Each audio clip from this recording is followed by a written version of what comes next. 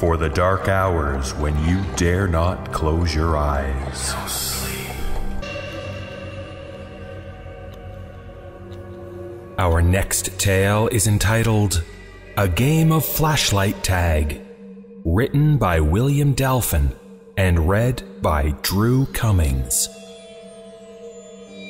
When I was 10, I played a late-night game of flashlight tag with a bunch of neighborhood kids. If you don't know what flashlight tag is, it's the same as tag, but you play it in the dark. The person who's it gets a flashlight, and they have to yell the name of the person they see with it in order to tag them. It was really cloudy that night, and most people had their curtains drawn, so it was the perfect level of darkness for hiding in. The side of the street my house was on was skirted by a broad length of woods. That was basically the boundary for our side of the game. You could run through any yard, even go across the street and run through their yards, but you weren't allowed to hide in the woods because it was too difficult to find anyone in there, and it was very easy to trip over tree limbs or end up with poison oak. Of course, this rule was frequently and flagrantly ignored when people got too close to being caught. They'd duck off into the bushes for a few seconds or run behind a group of trees to evade capture. I don't remember who was it at the time, but I was hiding in the backyard 2 houses down from my house. The family that lived there had a little playhouse for their daughter, a swing set, and a doghouse, but no dog.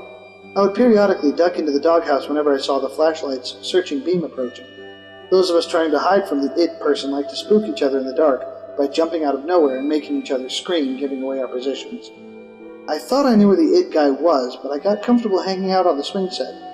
Suddenly, a person with a flashlight came around the corner of the house and angled it almost directly at me.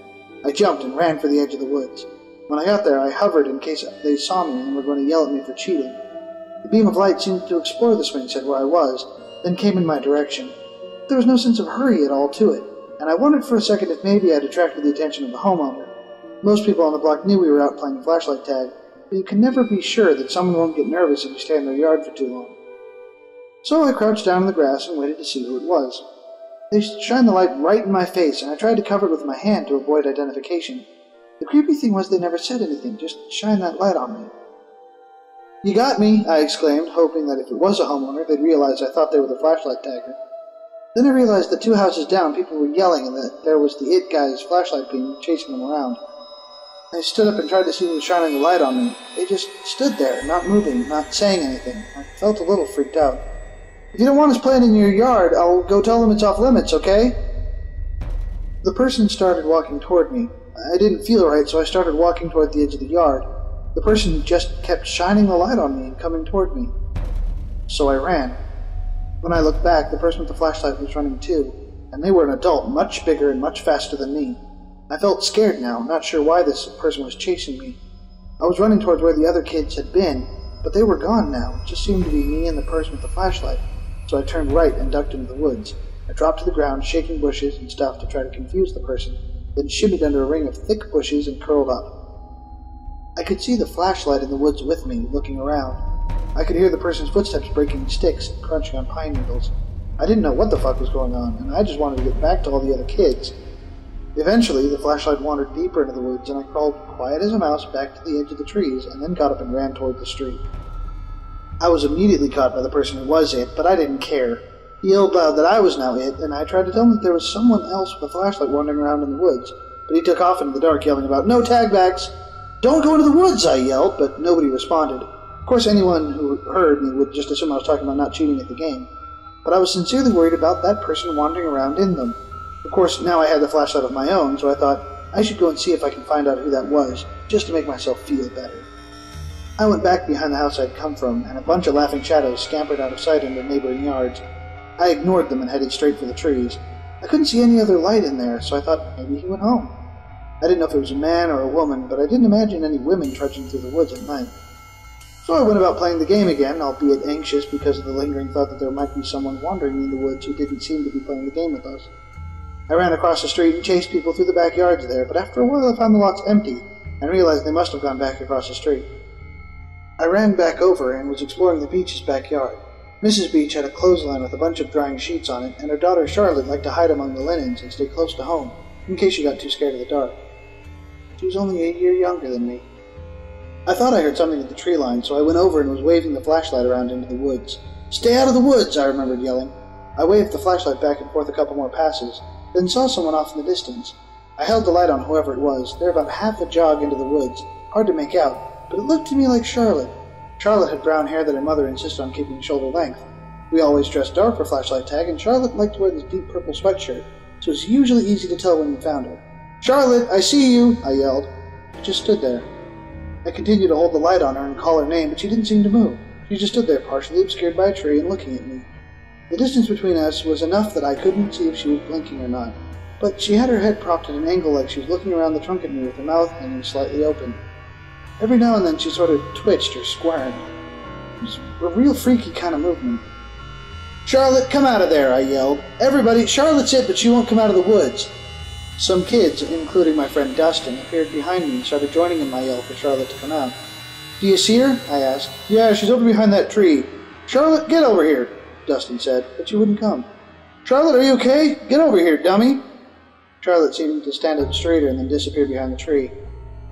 We could hear movement, but it seemed to be going away rather than toward us. Dustin started shouting Charlotte's name again and trudging into the woods after her, but I grabbed him and gave him a flashlight to take with him. I was scared again because this all seemed surreal.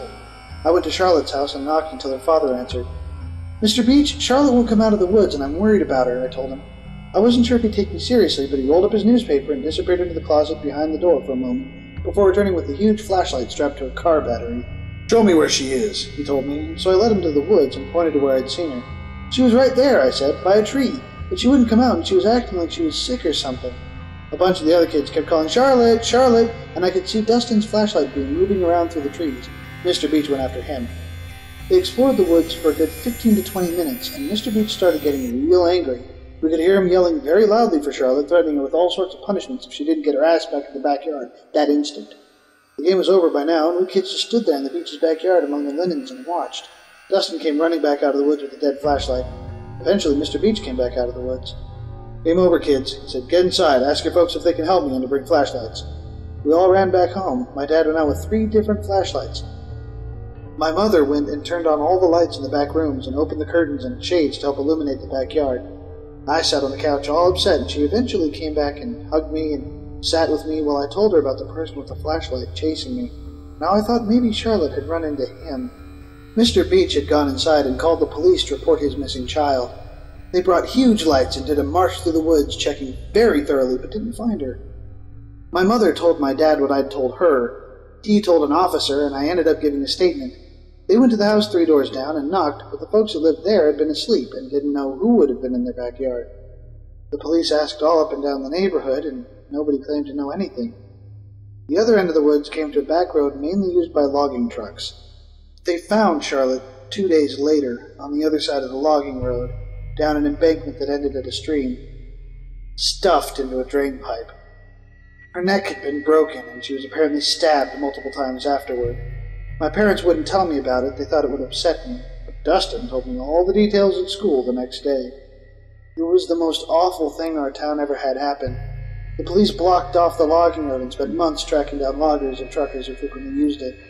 There was a curfew for months, and we were told not to play flashlight tag anymore. We didn't argue. What leaves me shaking to this day is the memory of Charlotte's face, hanging out from behind the tree, looking at me. Sometimes I wonder if, at that moment, I'd been witnessing her death, and I wonder if that had almost been me.